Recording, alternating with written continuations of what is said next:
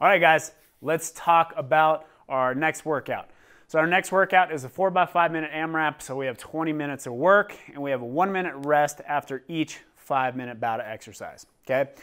So in this AMRAP, we're gonna be completing oblique V-ups, mountain climbers, and single arm push press, okay?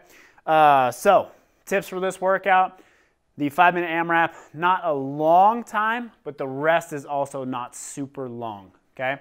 So you guys are gonna still wanna find a pace in your AMRAP, knowing that you're gonna go right into another one, right into another one, right into another one. DJ Khaled reference for my millennials and Gen Zers or whatever the hell you guys are, okay? So 4x5 minute AMRAP, 1 minute rest after each one. Let's talk about the first movement, the oblique V-up, okay? We have two different options on how we do this.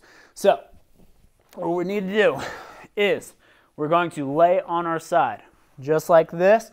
Arm goes straight out by the face, okay?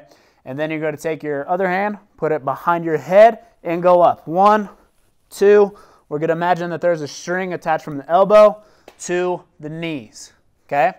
Keep those legs as straight as you can. If you can't do it straight legs, what you're going to do is just bend at the knees. Same thing, okay? 10 of those on each side. So you just roll over, do 10 on the other side, okay? After that, we have 20 mountain climbers, okay? So the mountain climber, plant the hands. Also two different ways to do this, okay? The way that I personally do it is coming up between the hands. 1, 2, 3, 4, okay?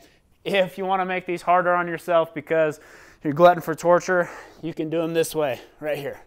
1, 2, 3, 4, okay?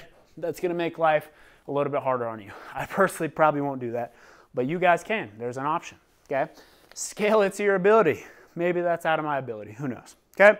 20 of those total. So 1, 2, 3, 4, and so on.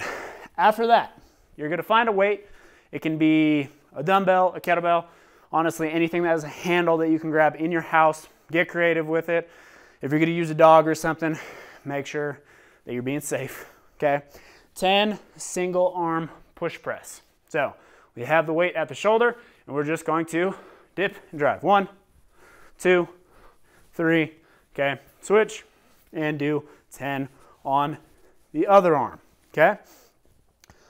Now, those movements, you're probably gonna be able to get through relatively quickly. The oblique V-ups can take anywhere from, let's say, 30 to 45 seconds, maybe. That's on the long end, okay?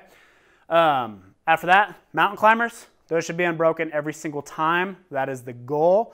So right there, we're looking at 15-ish seconds.